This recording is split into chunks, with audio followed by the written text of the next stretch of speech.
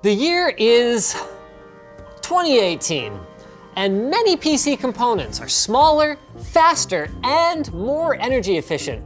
So the power of a full tower can be crammed into something like the Corsair One. So then, why the balls are people still buying massive towers like the Obsidian 900D here? Is this just pure EP machine, or are there practical reasons?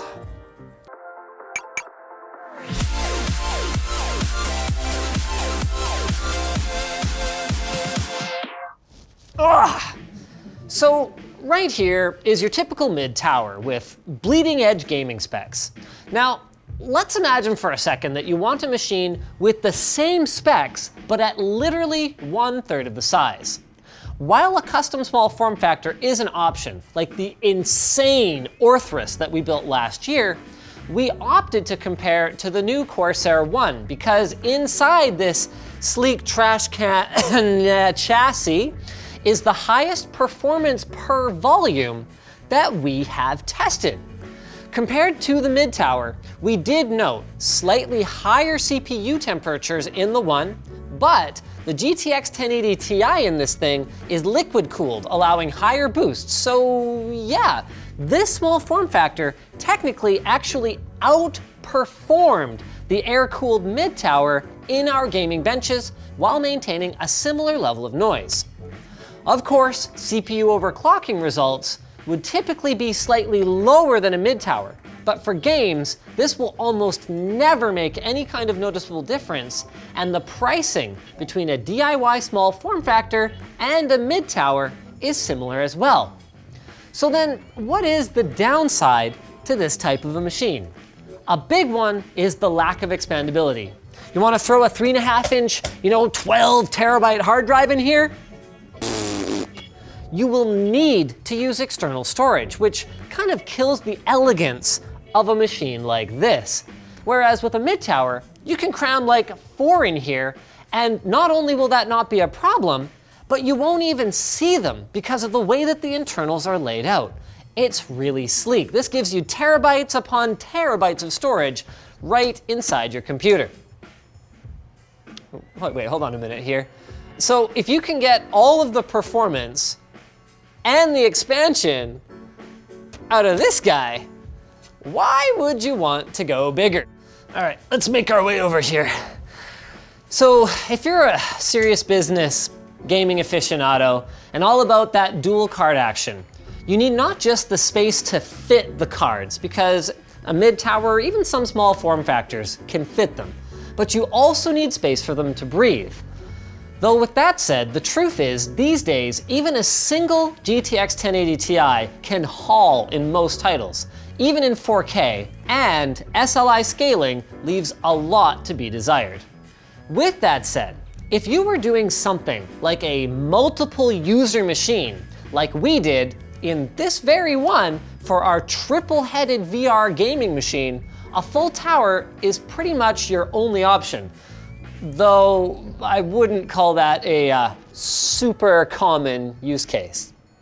One other reason though, RAM expandability.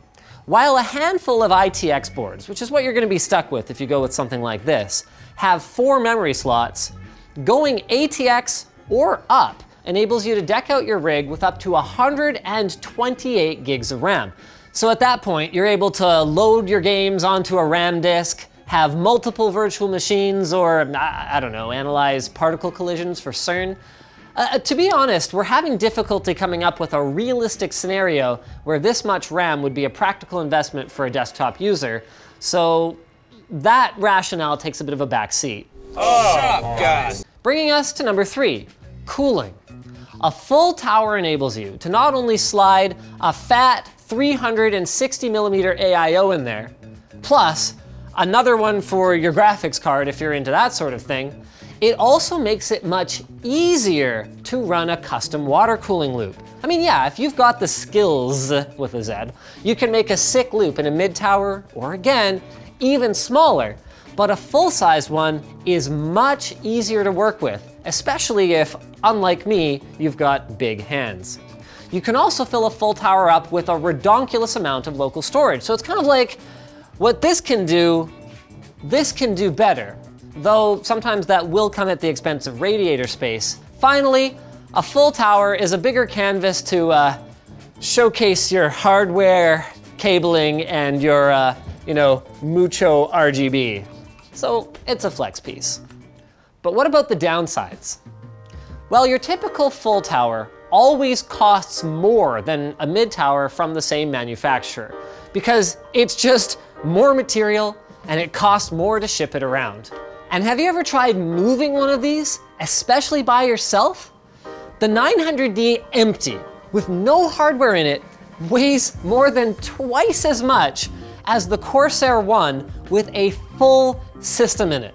So unless you're into using your computer as weightlifting equipment, that's not a practical selling point.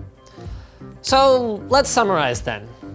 As compared to a mid tower, a 2018 small form factor is almost as fast, is smaller, lighter, about as loud, costs about the same, and only really lacks in overclocking potential and local storage if you're not using a NAS. On the other hand, a full tower, while more expensive, not to mention heavier, enables wider graphics card options, more RAM, and more local storage on top of, and I really think this is the biggest reason, being easier to work in, as well as being a bigger stage for showcasing your hardware. Well, computer hardware, that is, of course. So thanks for watching, guys. If you disliked this video, you can hit that button, but if you liked it, hit like, get subscribed, or maybe consider checking out where to buy the stuff we featured in the video description. Also down there is our merch store, which has cool shirts like this one, and our community forum, which you should totally join.